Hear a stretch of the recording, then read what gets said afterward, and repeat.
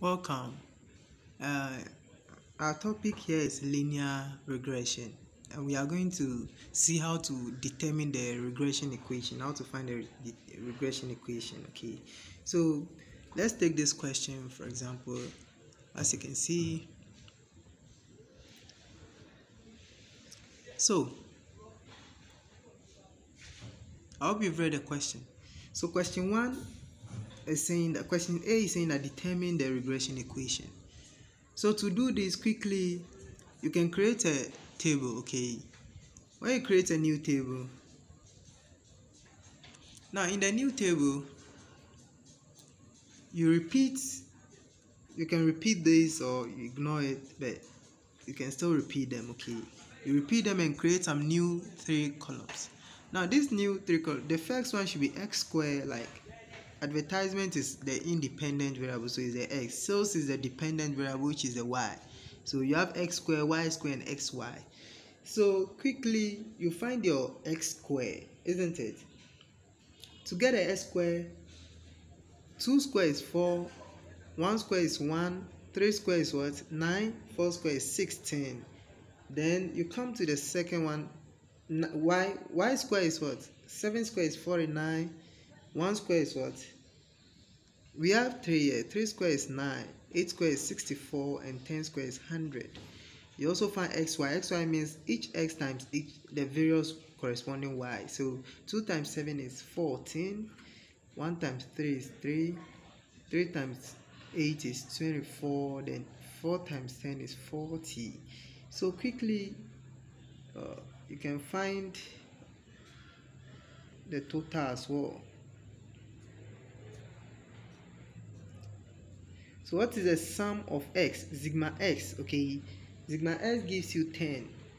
You find the sum of y, sigma y gives you 28. You add all.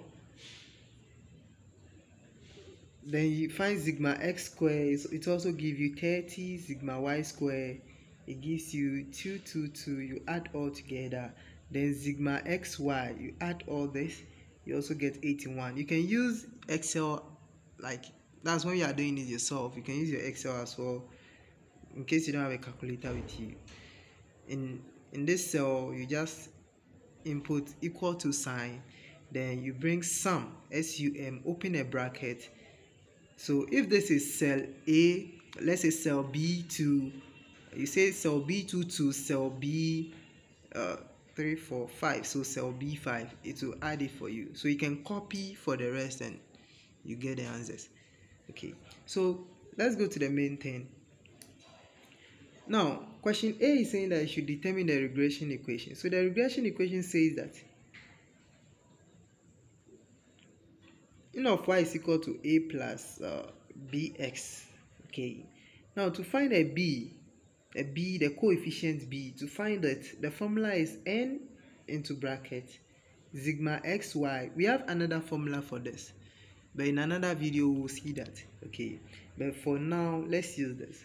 So n multiplying sigma xy minus sigma x times sigma y, all divided by n multiplying sigma x square minus sigma x all square. This almost look like the formula for the coefficient of correlation. Okay, but it's not same. Okay, please take note, it's not same. It almost look like, but it's not really same. Now to get the value of r, to get the value of this b, the coefficient b, us are n is 4. Okay, then sigma xy is 81 minus sigma x is sigma x times sigma y. Sigma x is what? 10, and sigma y is 28, all divided by 4 multiplying, as sigma x square was 30 minus sigma x, which is 10 all square. So when you find this, 4 times 8, 81 is 324, isn't it? Minus 10 times this is 280, divided by 4 times 30 is what? 120, minus 10 square is 100. So this gives you 324 minus 280 is 44, isn't it? Divided by 120 minus 100 is what? 20. So 44 divided by 20 is what?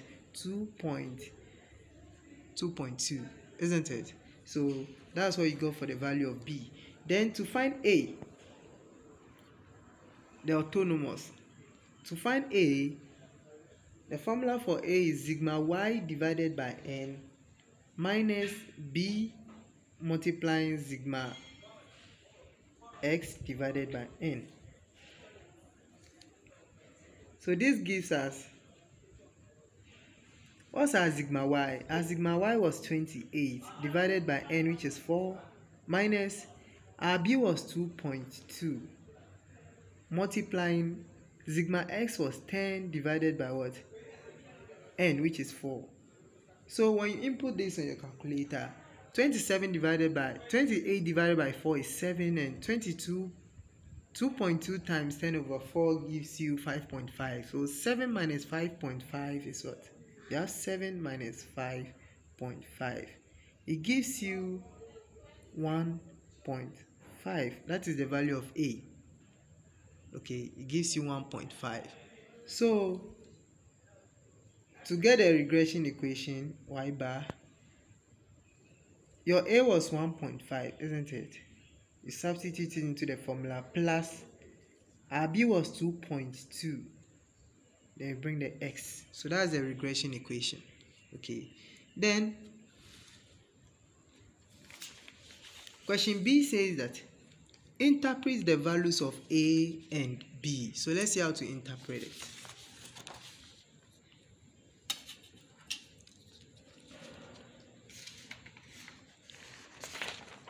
It says we should interpret the values of what? A and B. Okay, so to interpret the values of A and B,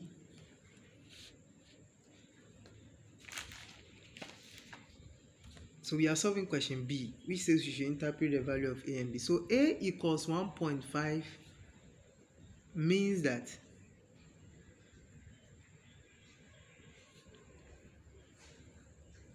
when there is no sales, or when you spend nothing, when nothing is spent on advertisement,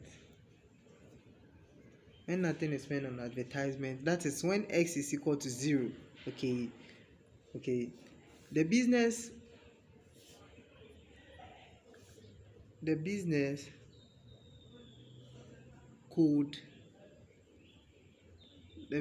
could still get a sales revenue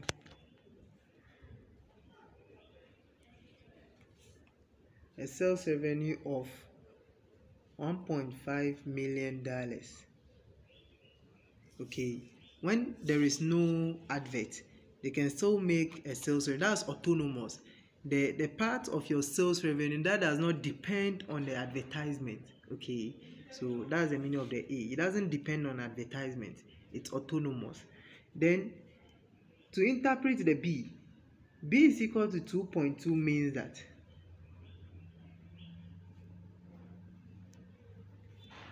for each, you see that is a gradient. Okay, for each additional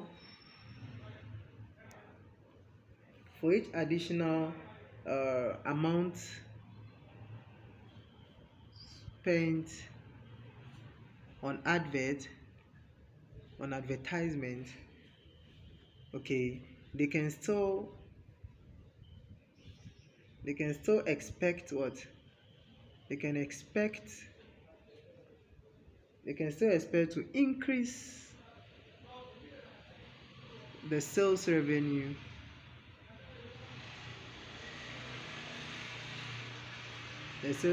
by approximately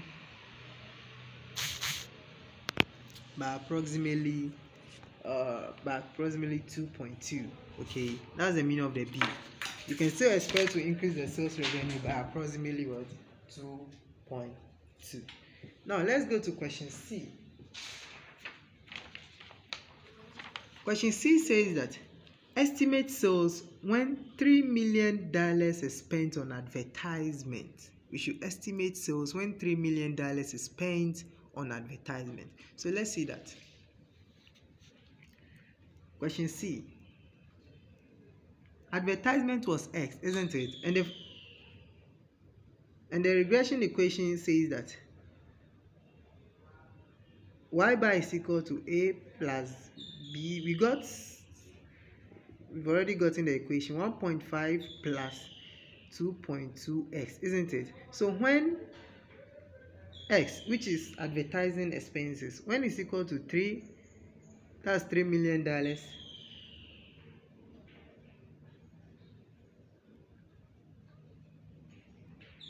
You substitute the 3 in the equation,